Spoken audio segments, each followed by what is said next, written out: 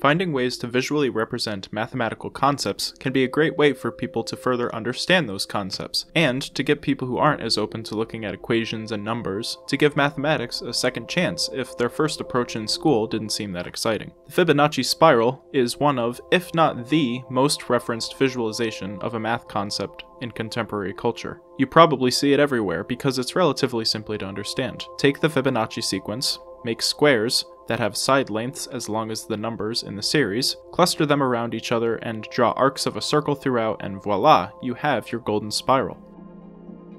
Or perhaps you simply like to flip through the graphs of all the connecting lines, also known as diagonals, of different regular polygons, which trace out mandala-like patterns for your personal use. Or maybe you want to express the numbers in each row of Pascal's triangle as stacks of binary squares to produce vaguely alien-looking shapes that could inspire creatures and enemies for possibly an 8-bit adventure game. There's a lot of potential creativity that can go into making math more visually accessible and interesting, and it's always good to have more people appreciate math and understand more how it can help them in their daily lives. For this video, I want to show you another way we can manipulate the Fibonacci sequence to create some more interesting designs. These designs are related to a concept associated with the Fibonacci sequence called a Pisano period, which I'll walk you through quickly before we get to the actual drawing of the designs. So in order to understand Pisano periods, we have to understand the modulo operation. The modulo operation finds the remainder after you divide one integer by another. So if you remember when you learned about division, you probably learned about dividing a number, let's say 11, by a divisor, let's say 5. The result, also known as the quotient, was 2, because you could subtract 2 5s out of 11, and the remainder, or whatever's left over, is 1. So the remainder is 1 after dividing 11 by 5. We can write this another way by saying that 11 modulo 5 is equal to 1. The number that we're dividing by to find the remainder, which we previously called the divisor, is now called the modulus. Keeping this in mind, we can evaluate something like 14 modulo 3. We subtract 3 as much as we can from 14, and when we're done, we have 2 left over. So 14 mod 3 is equal to 2. If we try to evaluate 14 mod 5, we can subtract 2 5s from 14 and get a remainder of 4. But if we evaluate 15 mod 5, we can subtract 3 5s and get a remainder of 0. This shows us that the remainder's value is always going to be between 0 and 1 less than the modulus. We can see this if we took a regular number line and applied a consistent modulus to every number on it, let's say 3. We would notice that the resulting sequence would cycle through the remainders 0, 1, 2, and then repeat itself forever. And this should be expected since on the number line we're just adding 1 to each next step. You can see how the remainders form a natural loop of sorts, and this holds for any modulus you use on the number line.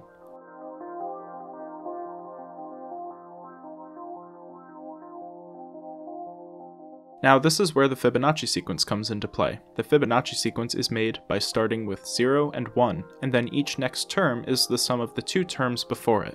So the sequence continues with 0 plus 1 equals 1, 1 plus 1 equals 2, 1 plus 2 equals 3, 2 plus 3 equals 5, 3 plus 5 equals 8, 5 plus 8 equals 13, and so on. Let's substitute our number line with the Fibonacci sequence and see what happens when we divide by a common modulus of 3.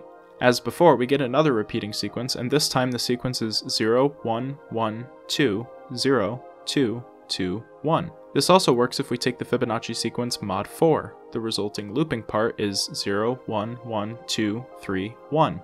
And it works for 5, and 6, and 7, and 8, and actually it works for every modulus, just like with the regular number line. Every modulus results in a sequence of looping remainders. These sequences are said to be periodic, and the length of each looping part of the sequence is known as the Pisano period. The Fibonacci sequence mod 5, with the resulting loop of 20 terms, would be said to have a Pisano period of length 20. If you were to graph the Pisano periods of different moduli, you will notice that the periods tend to get larger and larger as the modulus increases, though the actual values still fluctuate up and down quite a lot. You may be interested in just looking at the lengths of the periods themselves and try to figure out why these lines appear, for example, if you really wanted to. But we want to get back to these designs, which are all generated using the Fibonacci sequence with moduli of different integers. Let's start with this group over here. Remember how before I traced out the sequence for the number line mod 3? I basically put 3 points evenly spaced on a circle.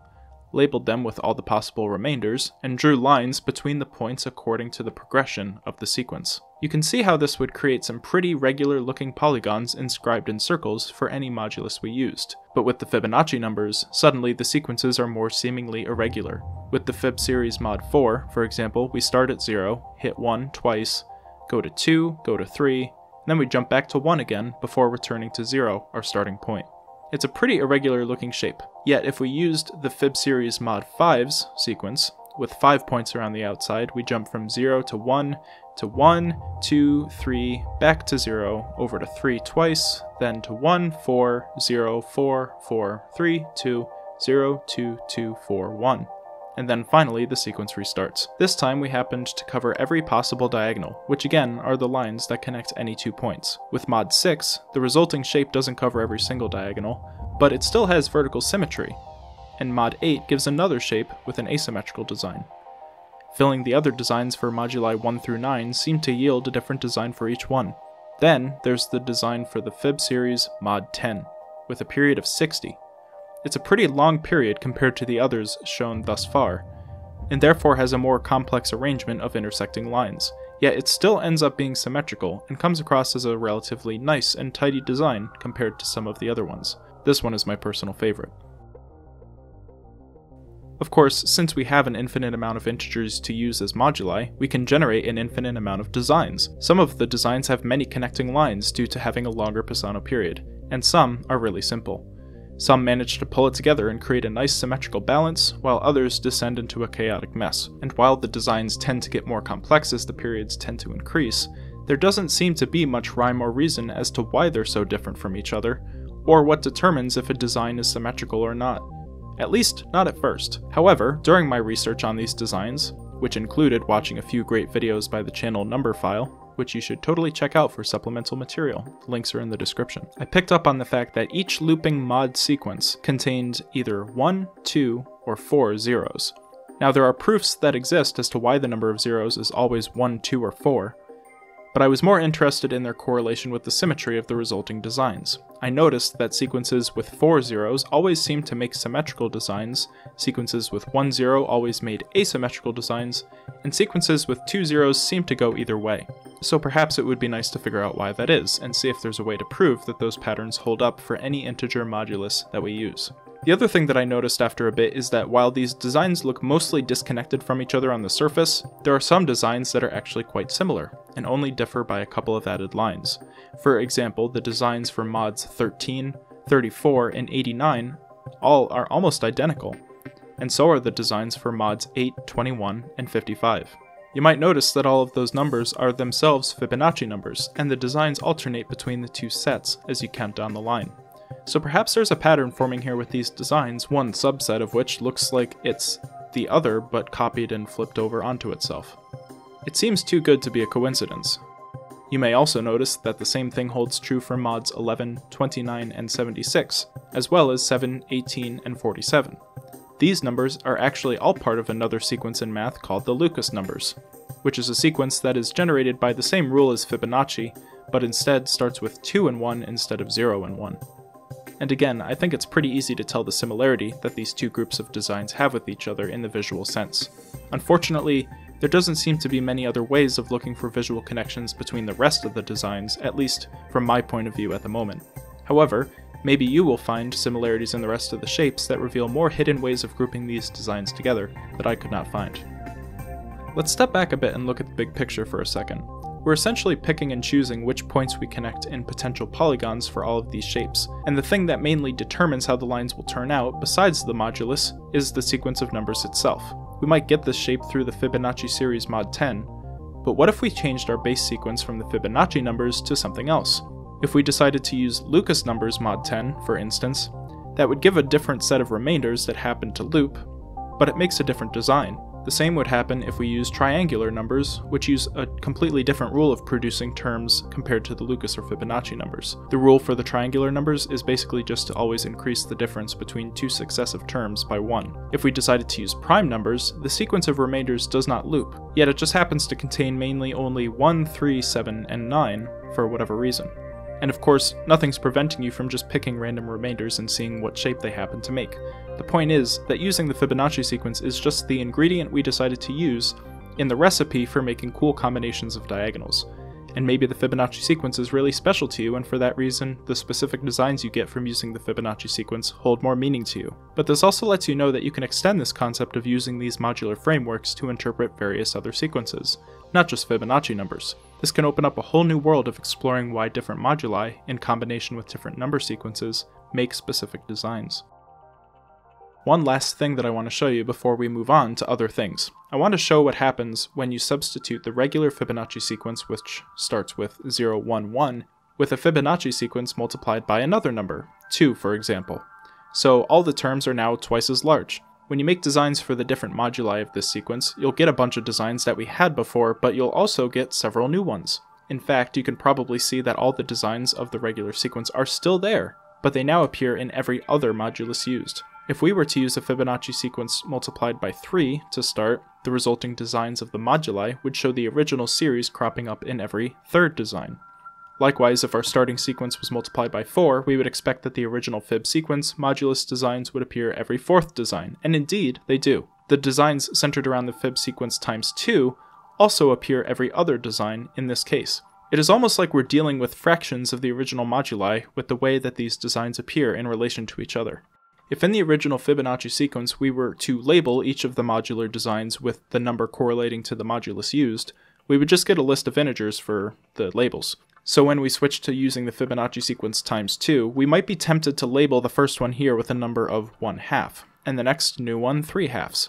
But we should be careful about this. As far as I can tell, moduli can only be integers, so in labeling these modular designs we should be careful not to say that they were produced by evaluating the Fibonacci sequence, quote, mod 1/2 or mod 3/2. Instead, I think it's better to label these designs more like design 1, design 2, design 3 over 2, etc., to remove a bit of faulty connotation. In this designation, the top number is the modulus used, and the bottom number is the multiplier of the original Fibonacci series. And with an infinite amount of integers available, we can basically make as many designs as there are rational numbers. That is the bulk of work that I've done with these type of designs. There is another thing that I'm currently working with, attempting to match up circular designs with fractional approximations of some common irrational numbers, but I might leave that for a follow-up video. Right now I want to make sure that we don't forget about the second group of designs that I showed you at the beginning of this video. These designs are also built off of modulations of the Fibonacci sequence like before, but the rules for drawing the shapes are obviously pretty different. For this, we're translating these modulated sequences into paths, where every step of the path is either a left turn and then forward 1 unit, if the term in the sequence is odd, or a right turn and then forward 1 unit if the term is even. If the term is 0, we don't turn or move at all. I've arbitrarily decided that the starting direction we face is to the right, and since every sequence starts with 0, nothing happens. Let's use the number line as our reference sequence for a second. Since the number line alternates between even and odd numbers, the resulting graph is going to first turn left and move for number 1, then turn right and move for number 2, then turn left again for 3, then right again for 4, and so on forever. If we use the original Fibonacci sequence, we end up cycling through the sequence of left turn, right turn, because the Fibonacci sequence's numbers cycle through odd, and even. I'll let you figure out why that is. Interestingly enough, the resulting design we get also loops on itself, and as a bonus, it just happens to look like the addition symbol, which is fitting for Fibonacci numbers, I suppose. But now, when we start substituting in modded Fibonacci sequences, we get many different sequences of even and odd numbers, which will lead to many different designs. It's interesting to note that unlike in the first batch of designs we looked at, several moduli will result in identical designs. Some designs are completely contained and loop on themselves, while others repeat a pattern that has a general direction heading off to infinity. So far, I haven't looked into what may influence one modulus to produce one type of design while another modulus produces something completely different. And just like with the circular designs we looked at before, you can substitute your beginning sequence in with anything and produce more designs that way, for whatever reason.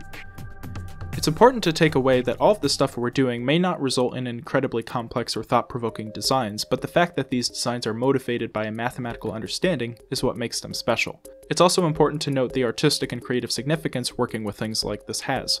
Hopefully this video can be used as a springboard for you to think about how math might motivate designs in your everyday life, and how the application of a certain instruction for building designs can be expanded upon to create more and more interesting artwork and cool visual things to look at. It can be seen as a different way of making art, in that it's much more procedural and you basically are creating a set of instructions that produces unknown final results, akin in many ways to the work of conceptual artists like Lewitt. Or maybe you disagree that making designs based off of purely mathematical data is even art at all. Maybe math visualizations are in a class of visual performance all by themselves. How does this discussion of visualization and artwork connect to other types of data and visualizations for things completely unrelated to core math concepts?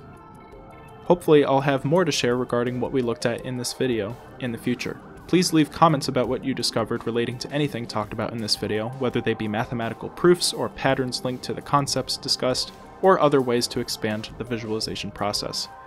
I'll be very interested in what we can come up with. Thanks for watching.